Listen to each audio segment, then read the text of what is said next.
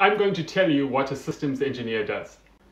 Someone tells you, I'm a systems engineer, and you smile and nod, but secretly think, but what the hell do you actually do? I'm Darryl Frank. I'm a principal systems engineer with over 25 years experience in military aircraft, weapons integration and certification. I even wrote a book called Requirements to Reality to explain this exact mystery. The most important thing a systems engineer does is to make sure that the product that the client wants actually gets built. And this means making a bunch of experts, mechanical, electrical, software, all build one thing together. You're the choreographer, getting a cat, a dog and a parrot to dance in sync. Systems engineers see the whole system, from start to finish. We see the whole elephant and we chop it up into bite-sized pieces for the other engineers to eat. Systems engineers think about how everything connects. Inputs, outputs, feedback loops, basically the entire matrix.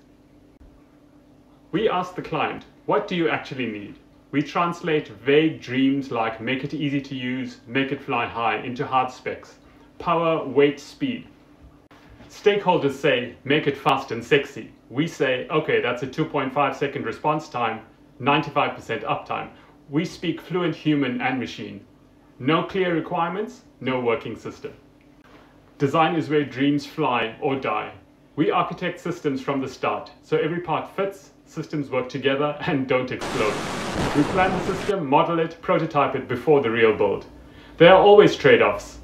There's seldom perfection, but there's always a viable solution. We mostly manage the what in a project. What must be done to build this project and assign the right task to the right disciplines. But in the absence of project managers, we can also manage who, where, what, and how much. Time, resources, we can juggle them all.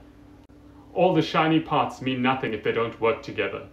Integration means the software must work with the electronics, and the electronics must work with the mechanical system. One mistimed command and the rocket is on its way to the wrong planet. Systems engineering isn't just birth. It's life, reliability, maintenance, and a graceful death. We build stuff that lasts, adapts, and doesn't bite you 10 years later. Design from cradle to grave. So what is systems engineering? It's the invisible discipline behind engineering that actually works. So check the description for the link to my book, Requirements to Reality, which explains this in more detail, in simple language. Read the book, think like a systems engineer, and the next time someone asks what a systems engineer does, tell them they make the chaos work.